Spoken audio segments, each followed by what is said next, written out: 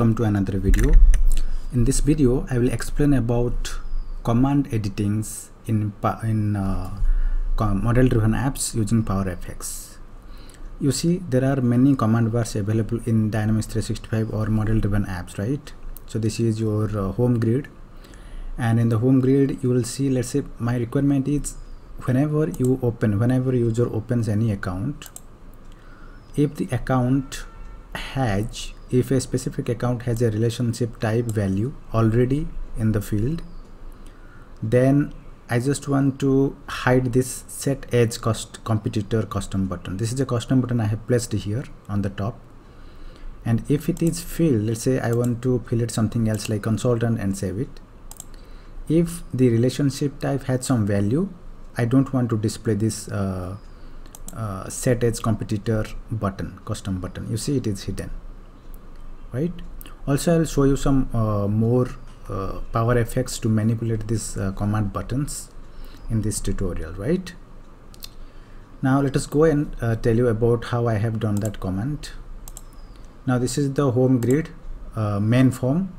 In the main form I have added a command here. The command name I have given the label edge set edge competitor. I have used an icon to display here, and you can choose any type of icon as per your choice to display as the button. And in the action I am writing some formula, some PowerFX. First I will show you about visibility. By default you can select as show as visible, so that the button will visible, the command button will visible every time without any condition. But if you want to show, if you want to manipulate the visibility, or you want to show for some condition and you want to hide for some other conditions, you have to use show on condition from formula, right? When you choose this, you can click on this open formula bar. It will open this formula bar for you. This is the area where you write your PowerFX. What I can write, I can directly put here true, right? When you directly put true here, that means this button is always visible. But if you want to do some conditional visibility, then you have to write down your PowerFX. So what I have done here, I have taken an if block, right? If condition, if self.selected item, this PowerFX refers to the current form that has been opened, current item, right? So it is taking that if the current item's relationship type is blank, that means is blank, PowerFX returns true, right? If it is blank. If it is not blank, this formula returns false. So first condition is if, let me remove the second, I'll tell you about this later on. The first condition is if the relationship type field of the selected item is blank, then true, that means display. If it is blank, visible, true. If it is false, else it is false, right? That means this condition will check if the relationship type is blank. If it is blank, the button will be displayed, otherwise it will be false. Now let me save and publish. So every time you write any show on condition from formula visibility in PowerFX in command button, you have to save and publish the command first. Then you have to publish the model driven app where this command button has been integrated. For example, I am using Sales Hub, so I have to publish the Sales Hub model driven app also once this is published. So you have to remember these two things, otherwise sometimes it will not work. So once you have to publish this command button settings or PowerFX, so you see here the visible property I have set here. I have not gone to set action. Now I want to go here. This is the modern way of designing model driven apps. I can publish this. You can switch to classic also if you want to design your Power Apps, your model driven apps in Classic Designer. But this is the best one, a modern one, so you can use it. Now once you publish this, you can go to your account, or you can open the you can just click on this play app. This, if you click on play, it will open the model driven app in another window. So I want to test now, right? What I want to test, and to test if the button set as competitor is displaying or not if relationship type is blank, right? So go here and go to accounts, and here let me open any account and check. Let me open this account, Fabricam Incorporation.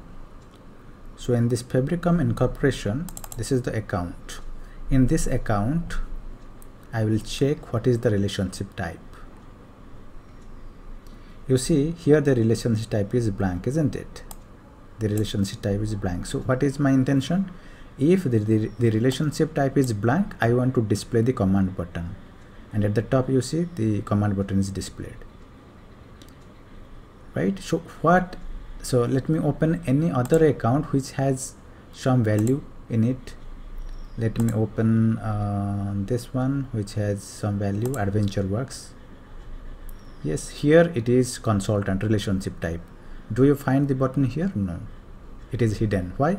Because I have the condition here. If it is blank, display. If it is not blank, false, right? Now let me open any account and update that. So what I have done in the set account, let me tell you that also. So this is the account and the button will display here, right? So whenever I click on set as competitor, what it will do, it will ask me a confirmation box. So on the action command of this button, I have written some PowerFX to display this confirmation box.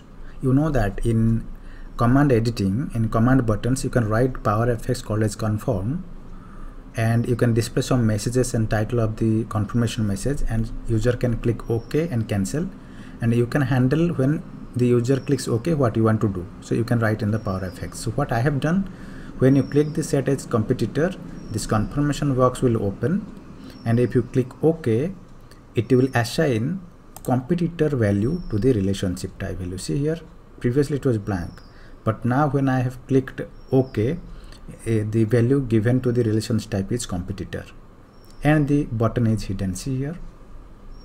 So the visibility also works fine, and also the relationship type set as competitor. How it is done? Let us go and check the action command. I have here in the action command, click on open formula. Here I have written some formula.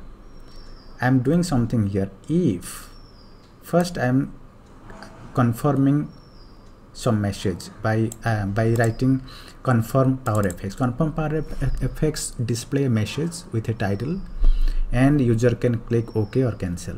Now you see this message is displaying, right? When you click the button, are you sure? Title is confirmation for update. If this confirm box returns true, what you want to do? I want to patch.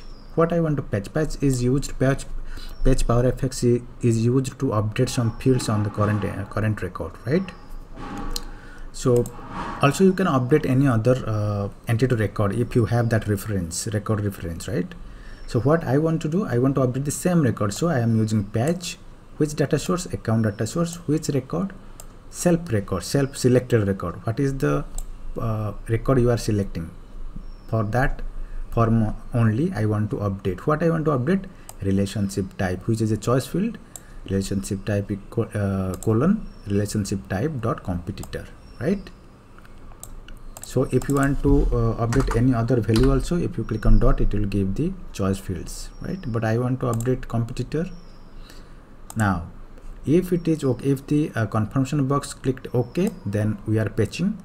Otherwise we are notifying, sorry, in the so if now it is showing otherwise, if it is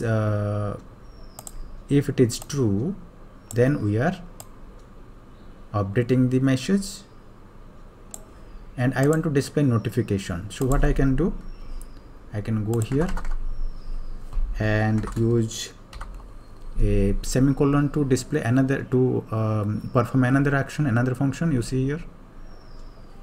So it will update, and after semicolon it will display a notification called as account updated as competitor, right? Now you have to save and publish. So once you save and publish, you have to save and publish. You have to publish the model driven apps also, then you have to test, right? So you have to understand in this command screen, in this command button formula bar, what functions are available. As I have used confirm, if condition, then page function, notify function, right? So you have to use that. So I will show you some more examples also today, so don't worry.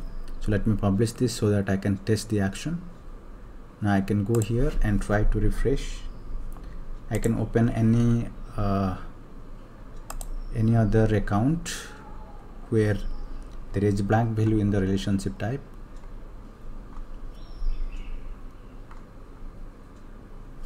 Now this is inactive, so I'll go to another account. Let me go to this account.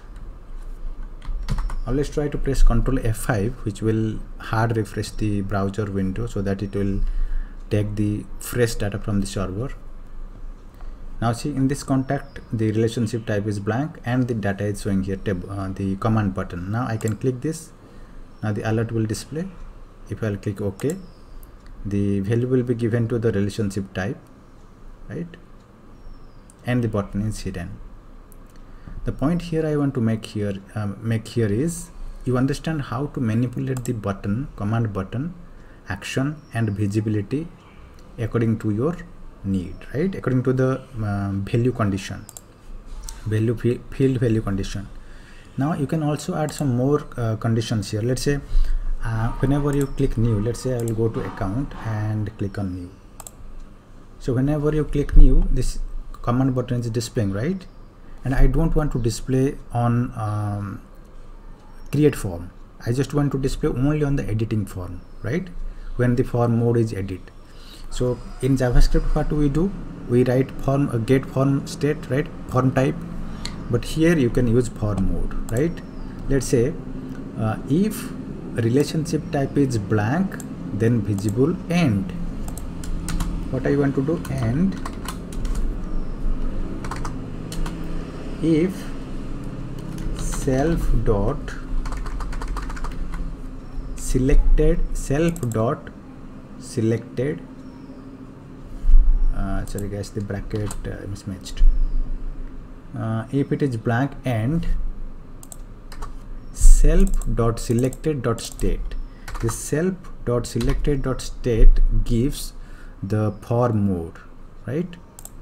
If the state is form mode dot edit. If you use form mode, you can use whether new mode or view mode or edit mode. I want only edit mode because I want to display this button, command button, whenever the relations type is blank and the form state is edit. So it should not display, this button should not display in the new mode, new form, or in the inactive form or view mode. It should only display on the edit form. Now let us check that. Click on save and publish.